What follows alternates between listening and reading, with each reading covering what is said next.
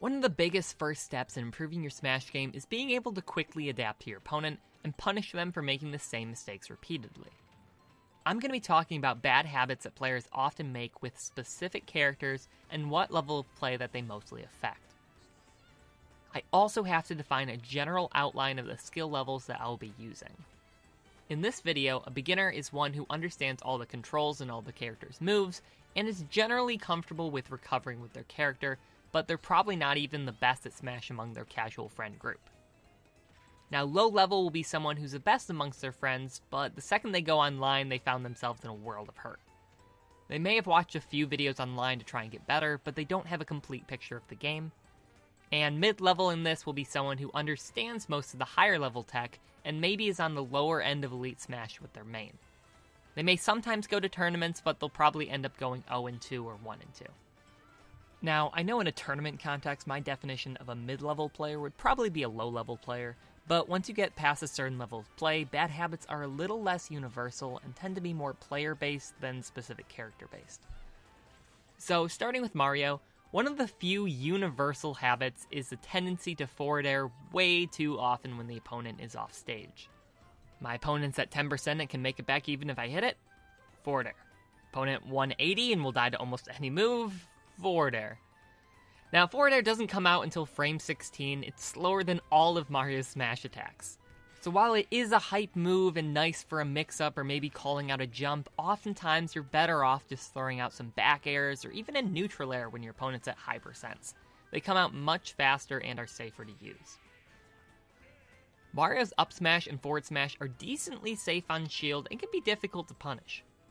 Oftentimes, Mario mains can spot dodge an opponent who's trying to punish you, and then they can punish the opponent for rushing in. Other decent options include throwing out a quick move like jab, or even going for another forward smash or up smash. A mistake I often see Mario players is doing the same option every time their move is blocked. At lower levels, a roll is also a very common option. So if you're against Mario, maybe don't even go for a punish the first time, just see what your opponent does and be ready to punish them for it the next time it happens. For lower level players, Donkey Kong's bad habits generally just come down to using too many smash attacks and punishable moves. My advice would just be to stay out of their range and punish, or short hop over them and try and hit them with a combo starting aerial. Now, at a little bit higher levels, Donkey Kong mains also love breaking your shield with side B. It obliterates a nearly full shield, so you have to watch out for it. But DK mains often get a little too side B happy. The shield's a little low, they're going to come in side B. If you're sitting in shield and neutral, they're going to run up inside B. So your best bet is to try and bait it out and either spot dodge or short hop over it. Donkey Kong has a ton of edge guarding options. However, just like with Mario, forward air is often the only one used. Back air is another great tool, and down air or down B can catch opponents coming straight up. You also have cargo throw against the stage, which is a DK classic. Against lower level players, this will work almost every time, but once you get to the better players, they're going to more consistently tech against the wall and then punish you for trying to do that. You're often left in a very bad spot, and combined with DK's horrible recovery, you may end up getting reverse edge guarded for doing that. Now, low level Link mains are very predictable. I'm in the air above my opponent, down air. I'm on the ground and my opponent's above me, up smash. Both of these moves are very punishable. Down air can be beat out by disjointed moves or just spot dodging. Down air is actually decently safe if thrown out very high and auto-cancelled, but you can often get out of the way of it and then hit them right before they land. Link mains will often try and camp you out, and it may seem impossible to get in. But many lower level Link players often have a pattern to the moves that they throw out. They might do something like boomerang, arrow, arrow, boomerang, arrow, arrow, and so on.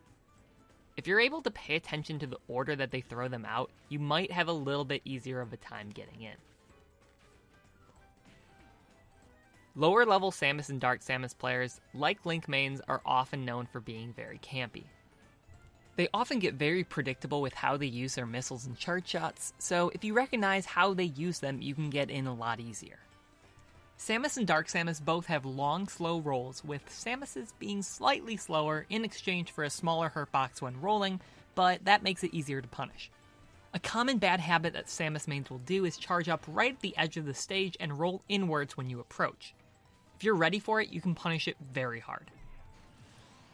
Now, a great option for Samus mains when holding onto the ledge is to jump from ledge with an aerial, forward air especially. However, on block, you can usually punish it. I see this happen all the time with Samus players, so just be ready for that forward air. Now, like Mario's and Donkey Kong's, Yoshi's forward air is an extremely satisfying move to land. But it's not the only edgeguarding tool that Yoshi has. You can throw eggs, go for a long-lasting back air or even down air, or just throw out a quick neutral air. Mixing it up is the key, so while forward air may be a great move, you also have other options. Since Yoshi doesn't have many great throw combos, oftentimes Yoshi players may try grab releasing and follow up from there. However, they're often predictable with the options they use. Usually they're going to either jab or down B. If they jab the first time you shield it, the next time they will try and down B to break your shield. So be prepared for both of those options. Beginner Yoshis love spamming down B. The move is pretty powerful, it can break shields, but it is very predictable and punishable on whiff. The stars that come out on the side of Yoshi have a hitbox, so be aware of that when going in for the punish. If you dash away from the falling Yoshi, you can often short hop over them and go for a combo starting aerial, or you can just run in and punish if you have a quick move. Kirby is often known as the noob character, which is why it's always surprising to see someone who plays well with Kirby. One of the most iconic noob moves is Kirby's down B. Floating up to the top of the screen and using the move against someone on the ground is a staple of the beginner player.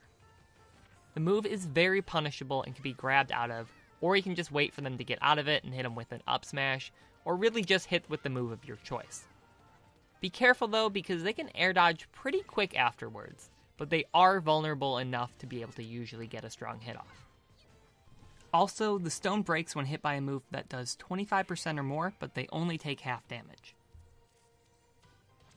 Hammer is also a very common noob move, as it is incredibly slow, very punishable, and even takes percent when you hold it too long and are below 100.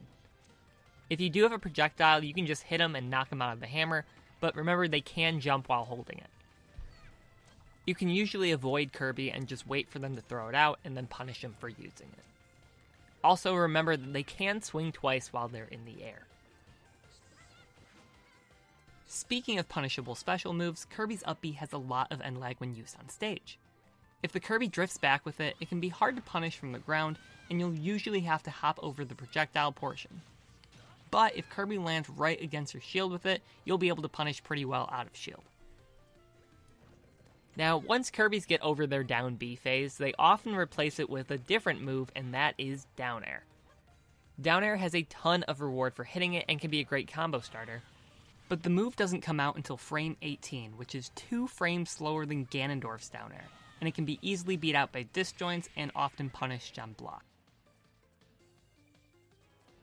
Fox mains actually get a very decent reward if they hit a side B, often being able to follow up with an up air which can lead to a kill. However, on block they are punishable, and oftentimes you're able to punish the Fox very hard for landing on stage with it.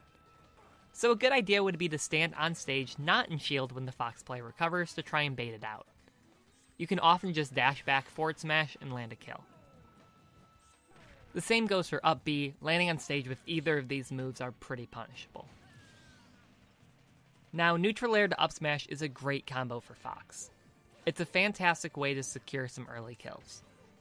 But oftentimes when you're at that magic percent for it, that's going to be all the Fox is looking for. So if you have any disjointed moves, you can usually beat it out, or if you can just dash away, you can punish them right before he lands. You can also do some quick out of shield options, which may work, but that depends on the character.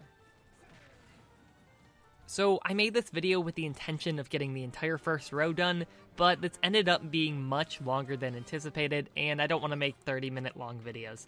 So if this video does well, I would love to continue making these, but they are a ton of editing, and this took a surprisingly long amount of time to make since I mostly got the footage from real matches. So let me know in the comments if you want to see this continued with the rest of the cast, or if you just have any advice for making these videos more helpful to you. Thank you so much for watching. Peace.